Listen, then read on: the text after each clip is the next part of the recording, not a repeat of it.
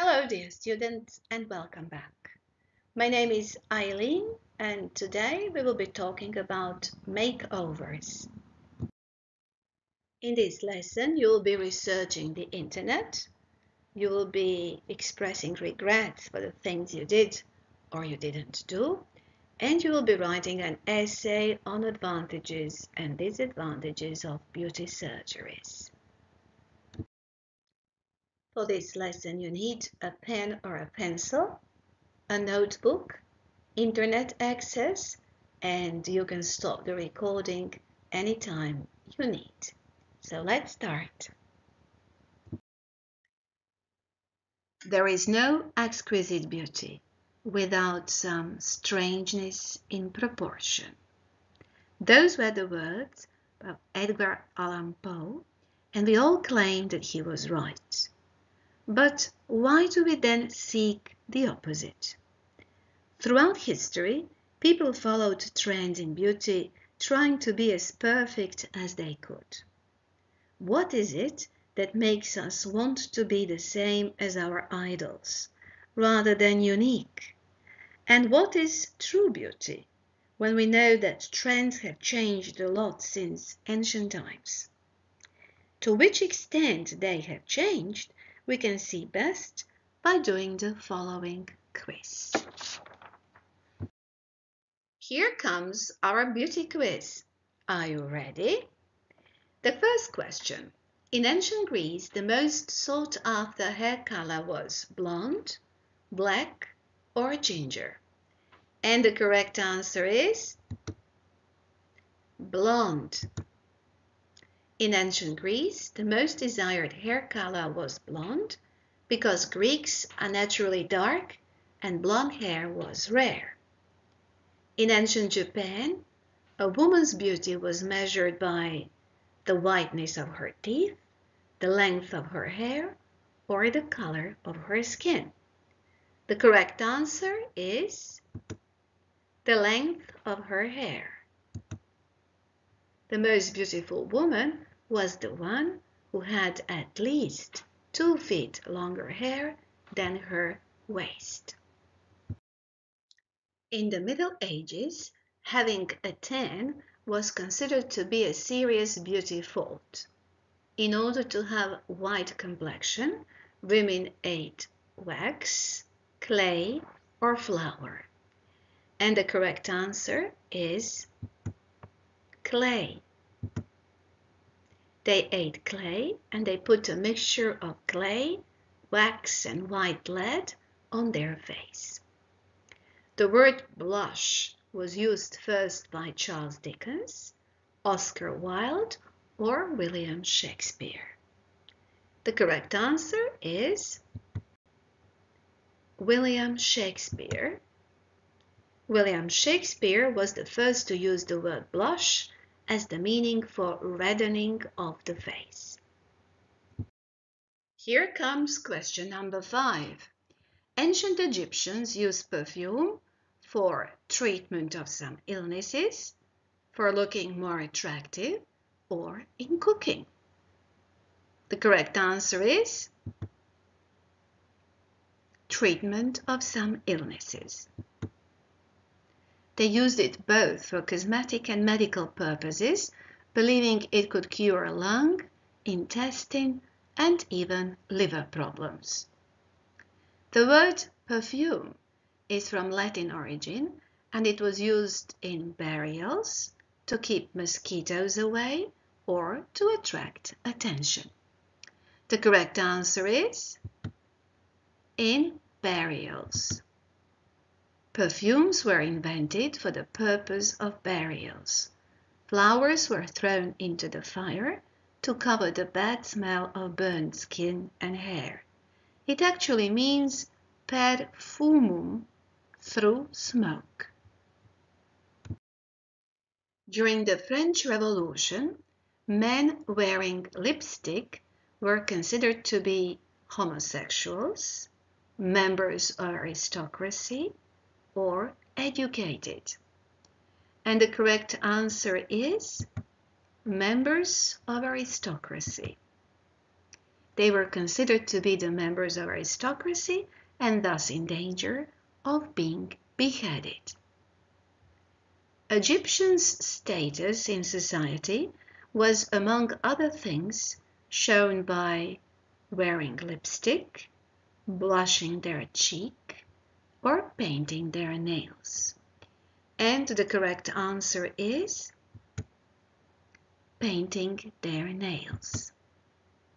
It was the nails that they painted in ancient Egypt as symbol of their rank.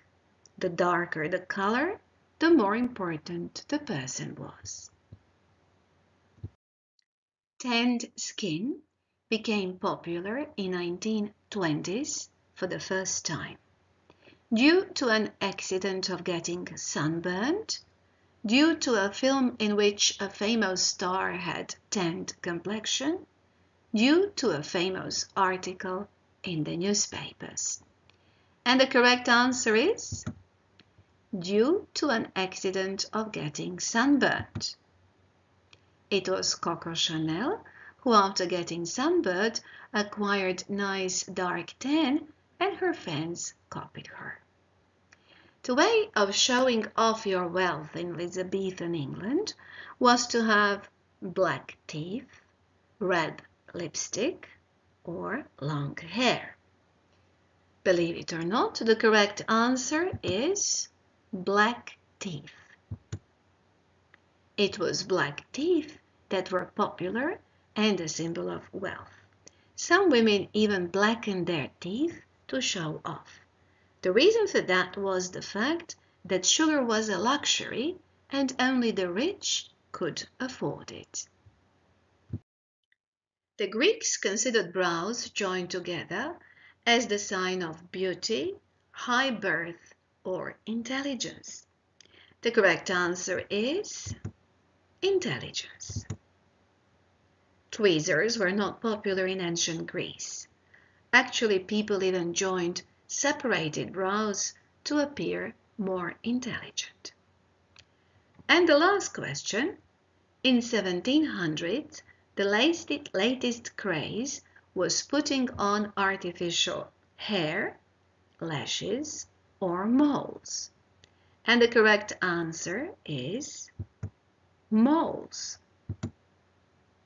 During the 1700s, beauty moles were so popular that they came in stick-on format and in different shapes, from stars to horses, carriages, and even animals. Well done with the quiz, and now it is the time to relax a little bit, so lean back in your chair and watch a very short film about makeovers.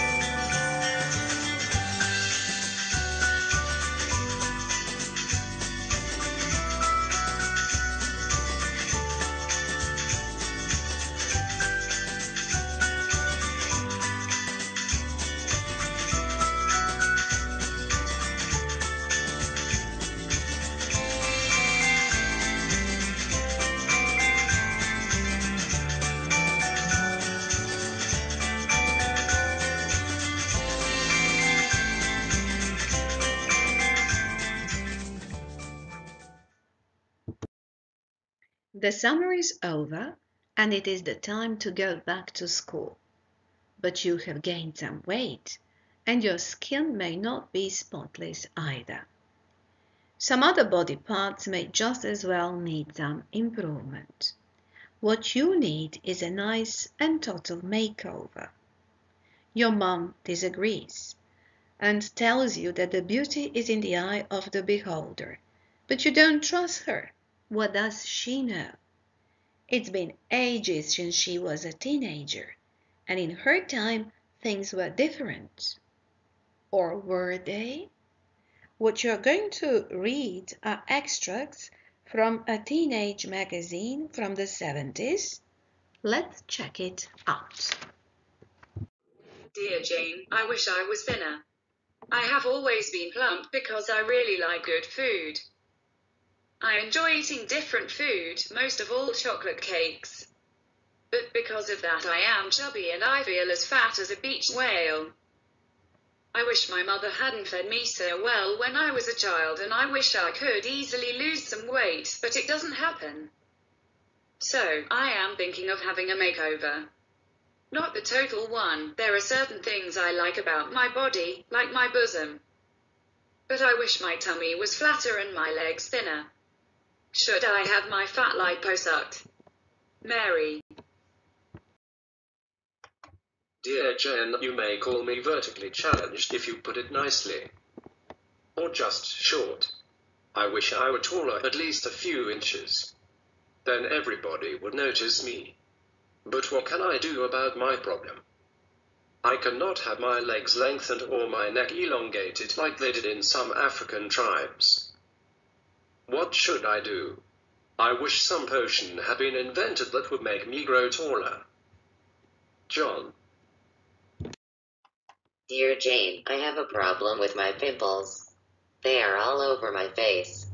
Should I have them removed in some way?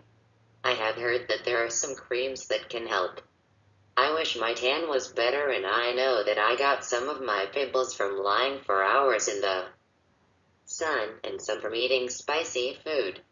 I wish I hadn't exposed my face to the sun so much, and I wish I hadn't eaten all those sausages. What should I do? I know all boys want to look great after summer holidays. All I want is a pimple-free face. Please help me, Brian. What we have just heard were the problems of the teenagers back in the 70s, and as you have seen, they haven't changed much. Mary wishes she was thinner and had not been fed so much when she was a child. John wishes he was taller. Brian wishes his pimples would go away and his face was pimple-free. What do you wish? Now, please stop this recording and write a list of at least 5 items you wish were different or had been done differently regarding your appearance and habits. Start with I wish. Now stop the recording and do the task. Your answers may be, for example, I wish I hadn't eaten so much this summer. Or, I wish I had spotless skin. I wish I had spent more time in the sun so I would be more tanned. I wish I hadn't sunbathed so much so my hair would not be so dry. I wish I had practiced more. I wish I was taller. And when we wish to express wishes or regrets, if we want a situation in the present to be different, we use past tense or past continuous with wish, like I wish I had spotless skin, but I don't. If we want the situation in the past to be different, we use wish plus past perfect. I wish I hadn't eaten so much, but I did. Let's practice now. Copy this link, and in Learning Apps, there is a nice exercise just waiting for you to do it. If you are unhappy with the way you look, you can have some things done in order to improve it. For example, you can have your lips enlarged, which I don't suggest you do. You can have your eyes widened. Ooh, that would be painful. You can have your hair bleached, colored, cut, stretched. You can have your nose shortened. You can have your stomach liposucked. You can have your eyebrows plucked. You can have your teeth whitened. If you arrange for somebody to do things for you, you use causative have, to have something done. I'm having my lips enlarged. I'm not going to do it myself, but I will arrange for someone to do it. I had my eyebrows plucked.